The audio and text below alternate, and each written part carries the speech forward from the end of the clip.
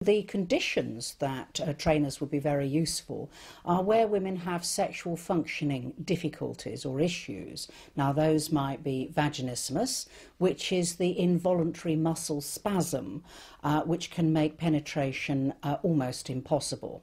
So very often they may be non-consummated marriages for that reason. There could be issues to do with pain, or referred pain, so a woman has a memory of pain and therefore she perceives that sexual intercourse is going to be painful for her. Or the type of woman who has vulvodynia, which is a non-specific pain which is around the vulval region and is triggered sometimes by touch response, and this doesn't actually show up as an inflamed or swollen area, but nevertheless is a very painful condition for some women, and they can be helped by the use of trainers. Sometimes I see women who are in the menopause or just through it, and the menopause through the loss of estrogen can cause some problems in the vaginal area. So that could be dryness in particular, or loss of elasticity of the vagina. So these women may have, the walls may get thinner. So with the use of trainers, they can regain some of that suppleness. There is a difference between dilators and trainers. Dilators, by their word, means to stretch. But as a sex therapist, I'm looking at retraining and giving new muscle memories to these women. So they've actually got to learn a new way of receiving something to the vagina, and therefore overcoming their muscle responses, really. So that's why I like to call them trainers instead. Pelvic floor muscles are really important, and I think before any woman starts to use any form of trainer, she needs to know how to do those exercises properly, and that she's confident and comfortable using them first, because that will be a very important part when she is shown how to use the trainer as part of a program to help her muscles relax so that the vagina can open and she doesn't experience pain. Pelvic floor exercises. Now these are very important actually, because over 1/3 of women, when they start to use them, end up using the wrong sets of muscles.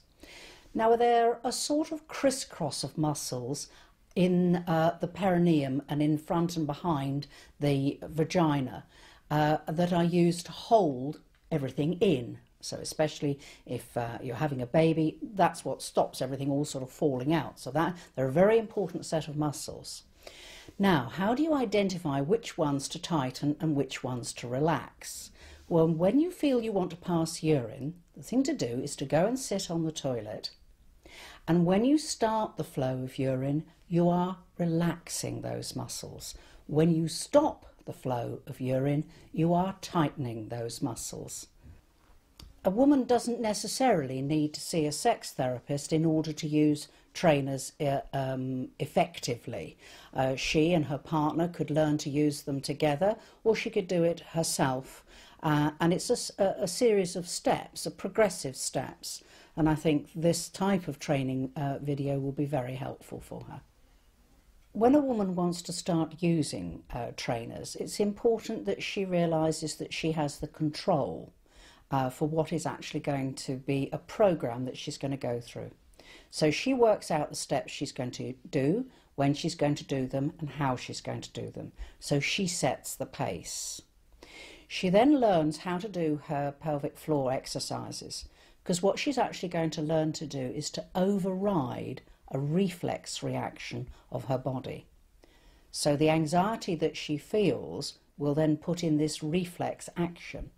So the less anxiety she feels, the more she'll be able to relax, and then she can progress through the program. So it's important that the woman learns to relax herself, that she's in a situation where she's undisturbed, she's not hurried, and she's nice and warm and comfortable. That's really important.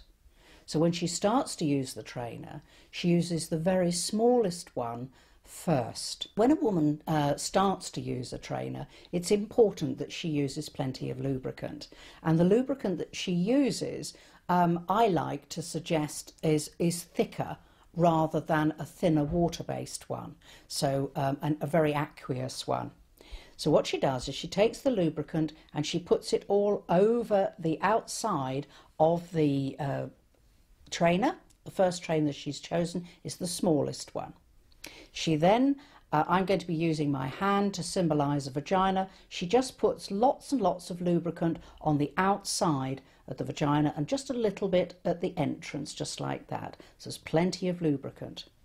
Now the idea is to take a deep breath in and then let the pelvic floor relax and offer the trainer up to the vagina. And if you're nice and relaxed, the trainer should slip just easily in.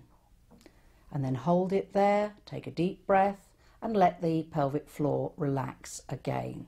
Through a progression of steps, the woman can then go from that small size through to the next size and on through progressive steps to the larger and eventually the penis-sized trainers. It's important when you want to progress to the next size up that if you're comfortable with this size, that in the same session you progress to the next size up.